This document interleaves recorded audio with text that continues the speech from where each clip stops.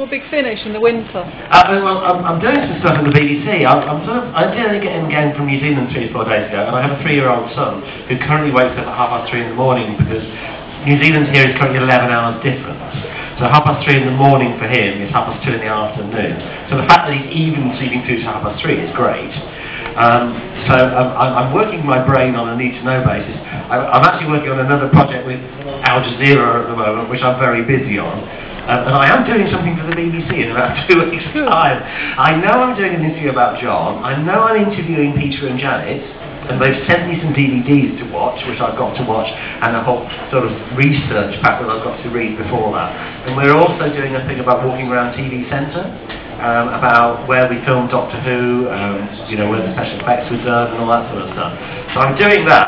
And Big Finish, I have a yearly annual booking with Big Finish, which is in January, because my father's birthday happens to be January 24th. So either the week in front of that or the week after, I come over and do some Big Finish every year. And I know we're going to do some more next year. Yeah, we did 3 more this year. 3 more this year. Yeah. Who wants to get back into the park again? Did you just what they end up? It's really good.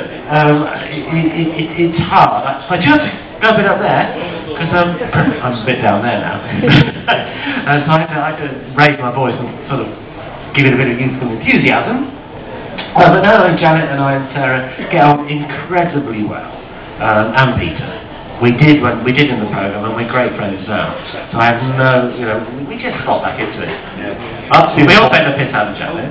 Yeah.